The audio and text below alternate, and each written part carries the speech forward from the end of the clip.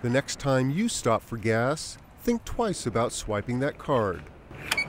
So over the past few weeks, we have been investigating a series of crimes that have occurred at local gas stations throughout Tucson and the surrounding community. The crime? Secretly placed electronic scanners used to steal credit card and user information. If somebody steals your identity, they are able to obviously produce other fictitious identifications using your real information and therefore go out into the community or other parts of the country and open up bank accounts, get credit cards, get loans, and things of that nature using the fictitious identity. To be safe, Lieutenant Batista says to make credit card transactions inside the store or simply pay with cash.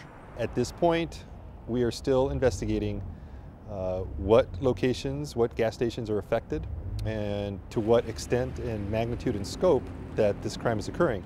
So, after you fill up, take one more step to protect your identity. Check your bank statement to make sure the transaction is truly yours.